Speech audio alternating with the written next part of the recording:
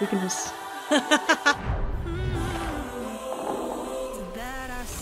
Hi friends, I'm Natalie Layne.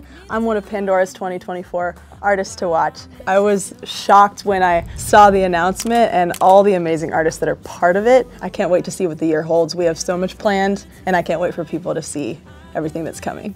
Let me tell you a little bit about my artist journey.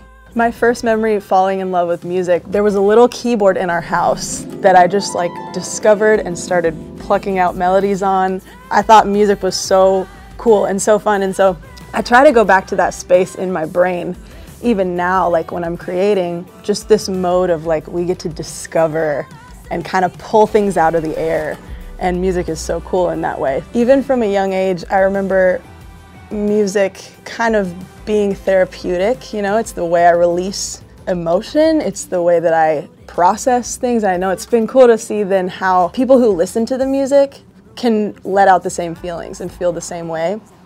I remember being inspired when I was little by singer-songwriters who played the piano. So I mean, Billy Joel would be dream crazy. People compare me to Sarah Bareilles a lot. That would be cool. Alicia Keys would be so cool. Those would be dream collaborations for me. If I wasn't a musician at all, I couldn't teach, I couldn't work in some way with music, I would be a chef, I would be a baker maybe. I think I might just have a little coffee shop bakery situation.